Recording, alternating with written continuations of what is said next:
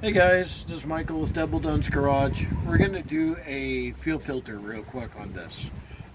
It seems like it's starting to stumble and to get into it a little bit, and it doesn't look like this has probably been changed in probably a really long time, or ever for all I know. Anyway, I'm going to show you what the fuel filter looks like. It's a common issue with stock engines like this, because people don't know where the fuel filter is. Literally, they're like, where is it? So they forget about it, I assume. This is what it is. A little tiny guy like this. Some are short as well. There's a one 2/3 this size. And then this is a long one. That's a Qraudrajetr carburetor or dual jet. Even Fords do this to us as well. Right at the fuel line inlet. Obviously, I take the air cleaner off. I'm going to do a completely different video of that later, guys, of altering that. Right at the fuel inlet, you'll see it right here, after the fuel line, and after this little, really large piece that the fuel line goes into. It's sitting inside a carburetor right here. So you'll want to, as you take it out, you want to make sure you know which way this goes, because it won't run otherwise. Well, I don't know if it'll run. There's a flow side. Yeah, there's a flow side. Because I've done that before. Trust me. It just won't. Yeah. Won't be howdy. He actually had, on his truck, a new fuel filter put in there. They put one in line, and he never changed the internal. On your 454. Yeah. There's one that's in line, and they never changed the internal. Yeah, and when I put that one on, there's a certain way those go in. Yeah. We'll show you in a minute. All right, so you'll screwed want, it up. On this, you want a 1-inch. It's big. And it looks like a 5/8. These are kind of hard to break loose. You'll want to hold this back tight. And you'll want to... Mine was snug. I broke it loose, just so you know. Reason being, you can twist this fuel line very, very easily. And ruin it. Ask us how we know. Yeah, and that'll make your day bad. I'm doing an upcoming video here of deleting all of this stuff on this engine. All these vacuum lines, like this big vacuum tree here. I'm going to delete that. I'm going to delete this and have a chrome thing on it. You know, just so many things are going to be kind of going away and stripping this engine clean. Great, get the dually too. Yeah, yep. Yes, we got to do a window on his dually and a few other things. So, we got to get the dually back up and running. That is a goal for this summer. Get it running and driving. Pre-summer, basically. Doesn't take much. Keep watching for a video of the Lincoln getting ready to go to England, too. Yes. It's sold. Lincoln sold.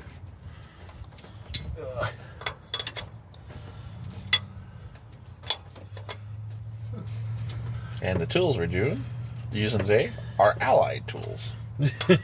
Old America. Yep. America. If you guys don't know by now, we are very much old American stuff. Granted, we have the Marquis. Don't get me wrong, but still American. I'm curious to see how bad this really is. If it's ever been changed. I mean, it could be my choke, but you know what? It would open up if I really got into it, so I'm really thinking just... Oh, and it fell. Did it? There is a spring in there. Yeah, there is. You should know that. Yes, I know. But it didn't fall out. Alright, so this looks pretty bad. Yeah, bring it out here in the daylight. Okay. As we see here, it comes apart like that, so the rubber goes in there. Yeah. And you're going to get gas all over. No big deal. I did backwards from time, put my fuel filter in backwards. The spring stayed in there. You can leave it in there, that's fine. But it goes in like that. And that looks, guys, that looks pretty good. Pretty bad. Yeah, it has. Compared to the new one. That's how it's supposed to look. And that's how this one looks. And oh, yeah. Yeah. Also, look inside here. Here's your clean element. Yeah. It's been there a minute. Yeah. Yes. Yeah, it's been there a while. Ooh. Yeah. You could also try to blow on it. So let's see if... Actually, I can't tell if that's the way that how you do it or not, but I can't remember. I think you blow through this. Yeah. I can't remember, actually. Anyway, that's physically heavier. Yeah, it's been in there. It's old. It's been in there a while. It's been there a minute. Yes, that could very well be factory, guys. Yeah. That's absolutely nasty. Without blowing in it, without knowing how to do it, it's bad. Yeah, there's a spring. If you look in there real close in the center of it, you'll see a spring down there. I can't grab it with my fingers. You want to do it anyway. So we have it the right way. Yep. With the rubber in that way. Going towards the fuel line. Going towards the fuel line. That's spring. Be gentle. Do not do this with a wrench. Do it by hand. It'll easily thread back on there. You don't have to be aggressive with it whatsoever. And just hand tighten that. All right. We're going to snug this. And we're going to do the rest of our tightening with the thing. Yes, you got to use wrenches, so you can't use a socket on this. I'm sure somebody's come up with a unique way to do it, but guys, you have to use big wrenches. That's all we have. Yes, exactly.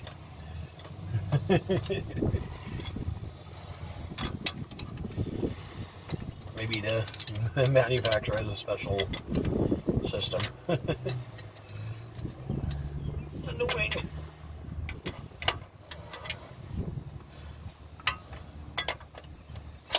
But anyway, you got to get it snug. So we're working on that right now. All they see is your hand. Yeah, exactly. Okay, so I got that. Next, I'm going to leave that right on there, and we're going to get the fuel line in.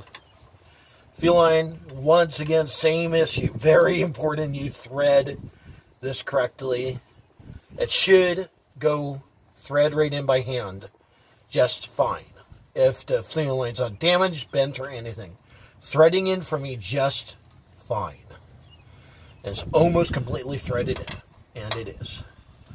Okay, so in this case, you want to actually go up against this a tiny bit and tighten that. So I'm putting a little bit of force backwards. And then, like that. And then, again, backwards. So you're kind of working against yourself. Fuel line just tight. It's nice and snug. Just clean up our mess and just try this out. Don't worry about the fuel that's spilt on the intake. It's already dry.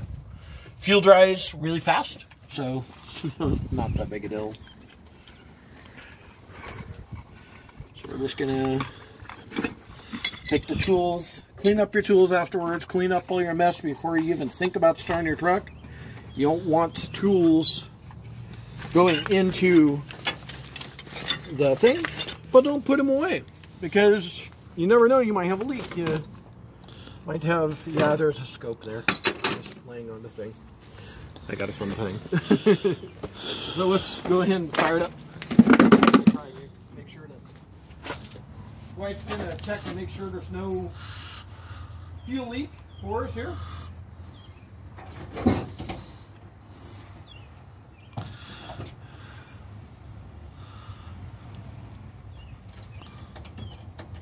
And cranking. Go ahead. You gotta get fuel pumped up back to it.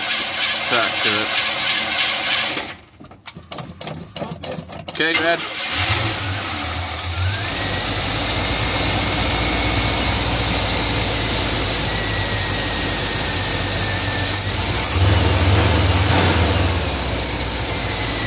You're good.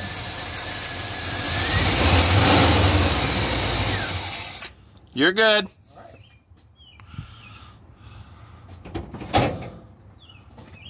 No leaks at all. You're good. And guys, we are done. Just put the truck back together and we're finished. once again, I said I'm going to do a video of how to do your very first mod. As we can see, this truck is completely all original. Yeah, these are new, and the water pump is. Now, I'm not saying it's been things have been changed, but I'm saying it's all original and never been altered. Yeah. Obviously, trailer brakes, you know, that's an alteration. Car stereo, no, that's not what I'm talking about. We're going to alter the engine. We're going to put chrome air cleaner on it. We're going to put chrome valve covers on it. We're going to change the plugs and plug wires and do alterations there to distributor with a altered coil, stuff like that. So, electric fan is also going to be here too. Actually, this clutch fan works good. We're going to save on it, but you know, we're going to put an electric one in anyway, and probably end up deleting this thing. I like to have room. An electric fan will have its own kind of built-in little area there too. Yeah, we'll show you what pulleys, how you mod your pulleys for that. Yes, that's exactly right. So you don't have the clutch fan is proven to pull out like 38 horsepower. It's a drag of 38 horsepower, so yeah, you add 38 horsepower, on this old engine, probably 20 horsepower. Yeah.